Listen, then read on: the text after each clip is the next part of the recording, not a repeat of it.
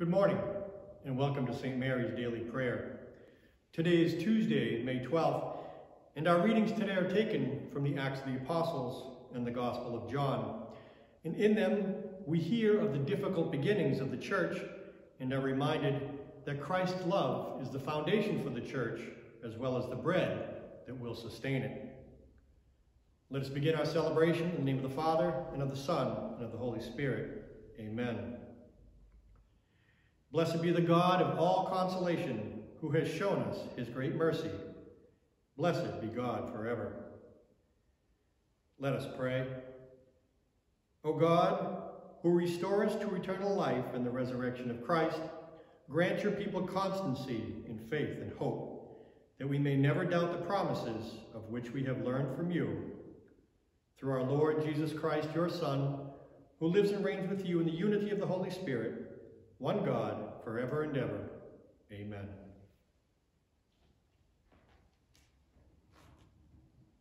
A reading from the Acts of the Apostles. In those days, some Jews from Antioch and Iconium arrived and won over the crowds. They stoned Paul and dragged him out of the city, supposing that he was dead. But when the disciples gathered around him, he got up and entered the city. On the following day, he left with Barnabas for Derbe. After they had proclaimed the good news to that city and made a considerable number of disciples, they returned to Lystra and to Iconium and to Antioch. They strengthened the spirits of the disciples and exhorted them to persevere in the faith, saying, "It is necessary for us to undergo many hardships to enter the kingdom of God." They appointed presbyters for them in each church, and with prayer and fasting commended them to the Lord in whom they had put their faith. Then they traveled through Pisidia and reached Pamphylia. After proclaiming the word at Derbe, they went down to Italia. From there they sailed to Antioch, where they had been commended to the grace of God for the work they had now accomplished. And when they arrived, they called the church together and reported what God had done with them and how he had opened the door of faith to the Gentiles. Then they spent no little time with the disciples. The word of the Lord. Thanks be to God. Today's responsorial psalm is, "Your friends make known, O Lord, the glorious splendor of your kingdom." Your friends make known, O Lord, the glorious splendor of your kingdom. Let all your works give thanks, O Lord, and let your faithful ones bless you. Let them discourse of the glory of your kingdom and speak of your might. Your friends make known, O Lord, the glorious splendor of your kingdom. Making known to men your might and the glorious splendor of your kingdom. Your kingdom is a kingdom for all ages, and your dominion endures through all generations.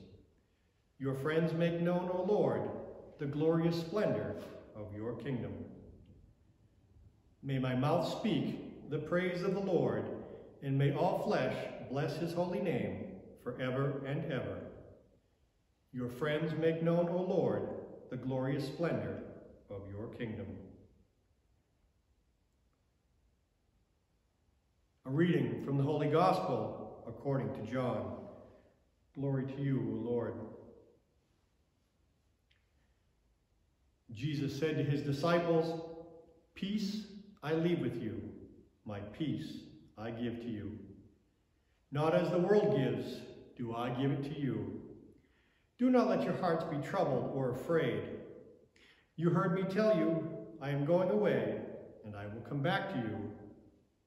If you love me, you would rejoice that I am going to the Father, for the Father is greater than I. And now I have told you this before it happens, so that when it happens, you may believe. I will no longer speak much with you, for the ruler of the world is coming. He has no power over me, but the world must know that I love the Father, and that I do just as the Father has commanded me."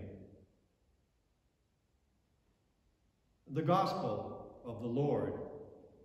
Praise to you, Lord Jesus Christ.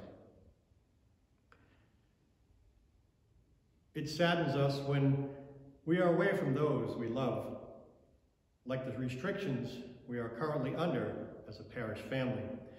But we also know how wonderful we feel when we are reunited after a long separation. And we can find peace in the fact that we know that a day is coming when we will be together again.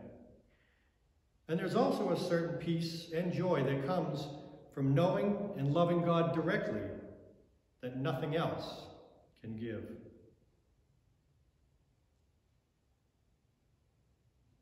Let us now bring our cares and concerns to our Heavenly Father. Please respond, Lord, hear our prayer. For Pope Francis and all pastors, that they may faithfully imitate Christ, we pray to the Lord. Lord, hear our prayer.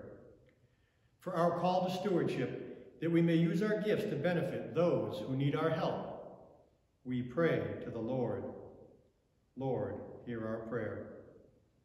For those who are burdened in any way by this pandemic, especially those on the front lines, that God will comfort them, heal them, and provide for them and their families, we pray to the Lord.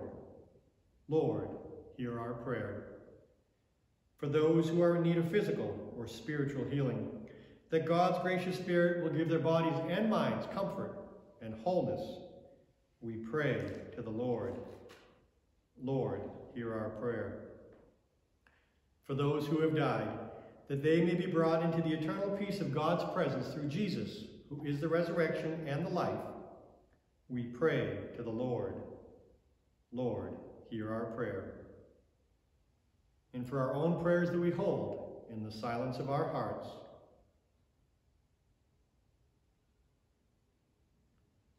we pray to the Lord. Lord, hear our prayer. And we ask these prayers through Christ our Lord. Amen. Let us now pray with confidence to the Father in the words our Savior gave us. Our Father, who art in heaven, hallowed be thy name. Thy kingdom come, thy will be done, on earth as it is in heaven. Give us this day our daily bread, and forgive us our trespasses, as we forgive those who trespass against us. And lead us not into temptation, but deliver us from evil. Amen. Let us pray.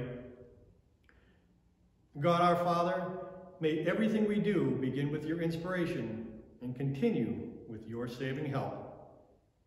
Through Christ our Lord. Amen. And may the Lord bless us, protect us from all evil, and bring us to everlasting life. Amen. Go in peace.